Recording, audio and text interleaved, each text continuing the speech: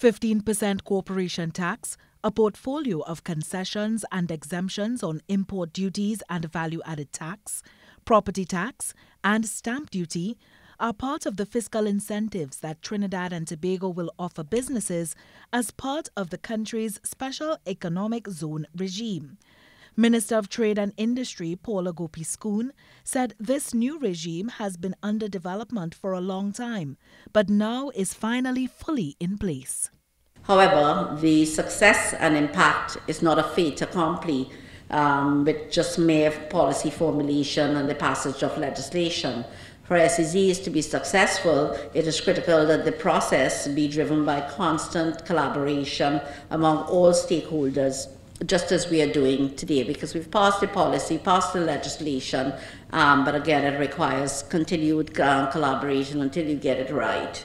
The minister explained that the SEZ incentives will cover SEZ operators, enterprises, and single-zone enterprises.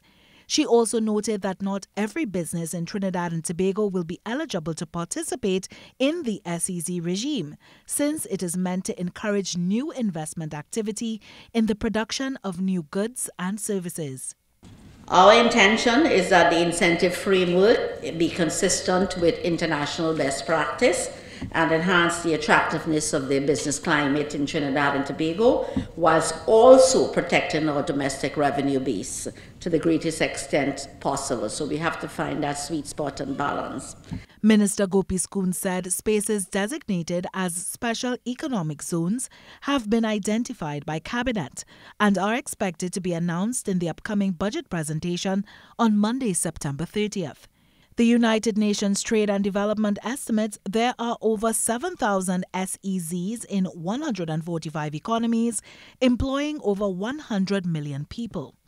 The minister was speaking at the private sector opportunities in the Special Economic Zone event hosted by Ernst & Young and the Trinidad and Tobago Chamber of Industry and Commerce. Ayanna Carter, TTT News.